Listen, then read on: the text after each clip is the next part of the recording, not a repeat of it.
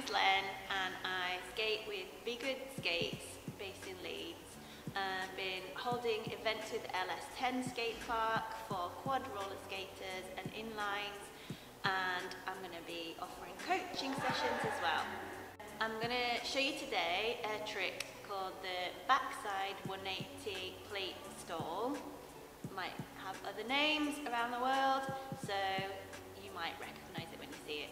The build up to this trick started for me by doing 180 jumps in the transition and getting comfortable with turning using my upper body for the 180 rotation.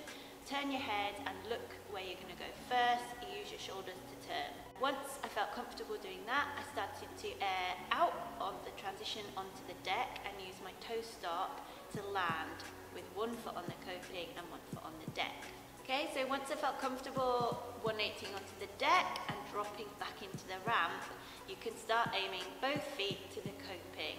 A really good way of doing this is by aiming by looking where you're going to land on the coping as you turn. So you kind of want to look where your leading foot is going to be landing on the coping. So have fun learning tricks, remember to be safe, always wear protective gear if you're skating somewhere you don't feel comfortable, and if you try the tricks and you want to tag us, tag at LS10 and keep us posted on your new skills.